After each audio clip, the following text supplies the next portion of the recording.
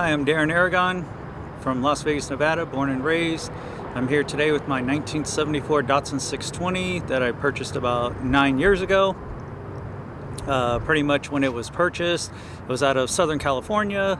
Primarily just stock height, stock interior. Pretty much was in pretty good shape to begin with, but I obviously bought it wanting one in good shape, not rusted out, because I knew I had big plans for it. So since then I've done a number of modifications to it. I originally owned a 76 years and years ago, and pretty much had bought this one with drum brakes, knowing that the first thing I wanted to do was do a front brake disc upgrade. That was the first thing I did when I got the truck. Was pretty much went online, ordered the front disc. The front disc are for a 300ZX 90 through 96 to 26 millimeters. Seats out of a 300ZX. The truck is right-hand drive, so it also has the right seat is right-hand drive, or the seat itself is actually power. The door sills are from Skillard's up in Oregon. The rims themselves are they're Armada wheels, 18x8. So the rear disc as well are from a Isuzu Trooper. Completely done, so it's 4-wheel disc conversion, as well as I hooked up the e-brake, which is usually a mod that most people don't go through doing just because it's pretty hectic, but I managed to pull it off. The interior itself is as well dressed with the sword shifter knob. It's got a Van Flex back window, which is actually tempered glass. It's not plexi. So they're pretty hard to come by this day and age. The company, I think, went out of business in probably mid-80s. The truck itself is a daily driver. It has AC, power steering, and EFI, or electronic fuel injection, whichever you'd like to call it.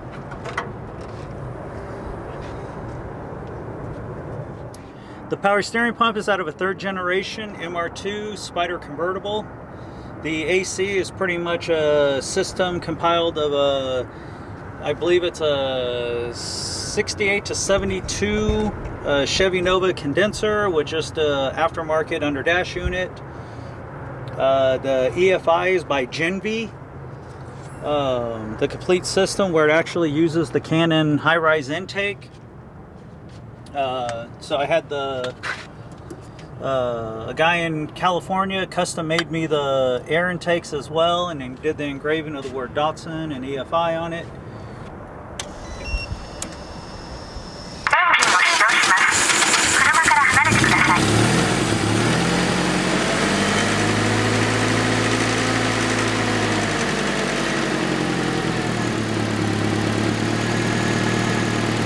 The engine is primarily stock. It's got a header, a 2-inch exhaust all the way back with I believe it's a MagnaFlow 50 muffler. Future plans would probably be maybe a engine upgrade. We'll see. I like the drivability of it now, but otherwise there's a chance it could get bagged in the future. We'll see. I don't know that I want to take that leap or not.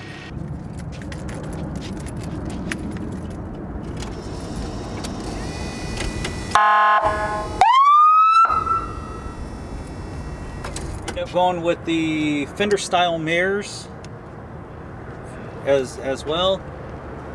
The front end, the grille, was actually painted by Chrome Factory here in Las Vegas by a guy named Ed. Did an absolutely awesome job on it. The front bumper has been completely reworked. If you know Datsun bumpers, the bolts on the sides have been shaved, the seam has been shaved, a license plate delete has been done, so it pretty much flows with the line up in the front.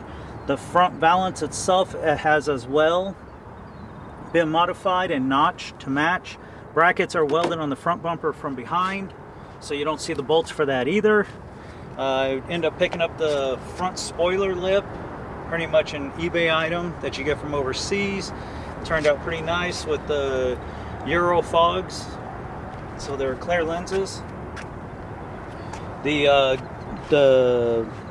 emblem here is for the Datsun group. Pretty much, if you know anything about Datsuns, there's the group Datsun. Here in town we have 702 LV Datsun. We meet every second Saturday, usually at a Sonic. There's a couple that we bounce in between, but we usually get a pretty good turnout every month. We've been doing that for probably about 2-3 years now, and anybody can show up. It doesn't have to be Datsuns. It can be, we have all kinds of people show up with all kinds of cars. As well, when I got the truck, like I said, it was yellow. The second thing I did after the front disc conversion is pretty much it immediately went in for shaving. I have shaved running lights, emblems, antenna, shaved the door handles. Obviously the mirrors got moved to the fenders, emblems.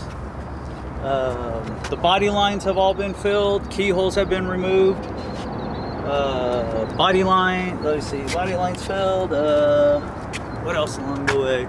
As you can tell, the doors have been suicided, as well as it has the vent windows on it, which was not an option offered on the Datsun 620 in the United States. Let's see as well, the back end has been completely modified. The side of the beds have been double walled. I actually added accent lighting for nighttime gatherings, but pretty much double walled it with pockets. So the jack bar, collapsible four-way, tire wheel chocks, compartments put up on the front for storage, the buttons to close them. I have 2 motorcycles, so I set the back end up with a wheel chock, Condor wheel chock, so I can haul both my motorcycles. It has the red tie downs up in the front. Added the cargo net just so stuff doesn't go rolling around. The roll pan has been modified as well, using these stock tail lights with the center section to actually integrate the tail lights and the license plate onto one. I put in sequential tail lights with the clear smoked lenses. The bed was rhino lined as well here in town. The tonneau cover is a Fastback 2 that has been modified to fit the truck. Fastback obviously didn't make a tonneau cover for the Datsun, so this one has been got modified and made to fit, open and close with the strong arms. When I had got the truck, it actually had a bigger snug top on it, so I actually got rid of that and went to the tonneau cover. The interior was done by Ernie's Upholstery here in Las Vegas as well. He's an absolutely awesome guy. I would highly suggest you look him up and you have him do work for you. We actually got the perforated suede with the red stitching. He completely redid the buckets themselves. Carbon fiber headliner as well. The dash is the original dash that he did with that's just been vinyl wrapped. He as well did the door cards, and they line up perfectly with the door panels themselves. The lid of the center console, as well as the shifter boot. Suspension wise, on the rear end, the frame has been C-notched 1.5 inches.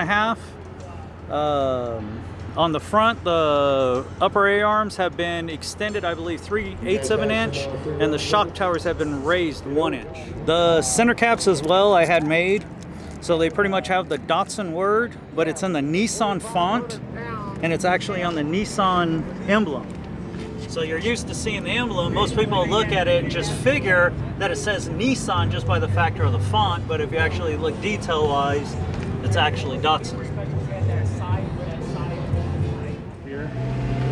So the Datsun 620 here in the States did not offer wing windows. So the wing windows themselves will actually catch air and push it pretty much onto you. Then as well, it helps out with the Van Flex window in the rear. So pretty much as you're driving, it's not quite as good as AC, but it definitely remarkably helps out. So the air pretty much can come in and flow pretty much to the back window. So it actually makes it kind of nice. So you don't always have to run the AC. As well, the truck has the wing mirror. Ernie's Upholstery did the visors and everything as well. Quick release steering wheel.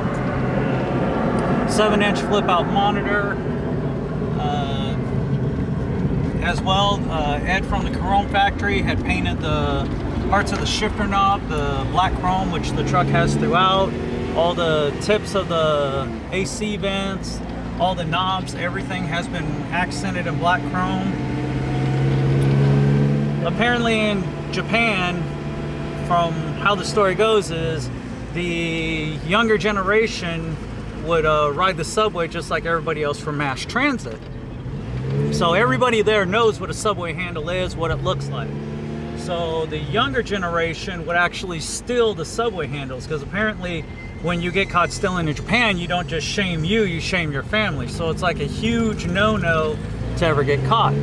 So the kids would actually steal them, and then in time, when they would become old enough to drive, they would actually take them and hang them from the rear of their car as a sign of like rebellion, a sign of like they stole something and whatnot. From there, they would eventually transition the car into like a drift car or something of that nature, and it would actually be like a drift charmkin, so where they would try to drift and see if they could drag it.